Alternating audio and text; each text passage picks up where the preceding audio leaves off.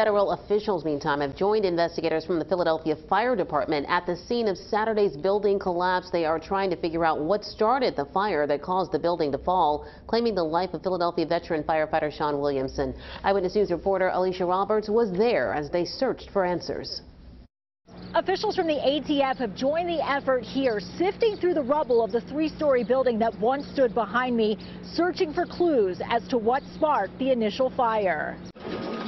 I didn't think it would do that, collapse like that. Monday, investigators from the ATF's National Response Team joined the Philadelphia Fire Marshal's office to begin the process of combing through a massive pile of rubble, searching for what sparked a fire inside a three-story mixed-use building along the 300 block of West Indiana Avenue. Was there any indication prior to the fire? I don't know.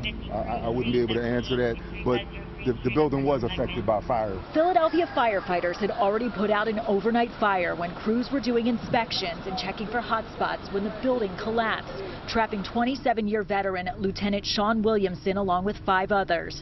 The 51-year-old was pulled from the rubble and pronounced dead hours after the collapse.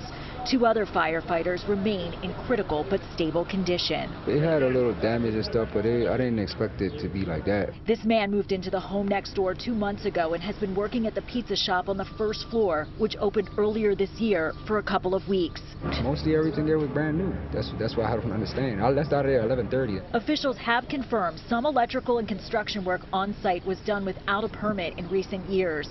But for now, there are more questions than answers, as this man and his family are looking for a new home. I'm just grateful it happened when we was in there last night, because it was a few of us here.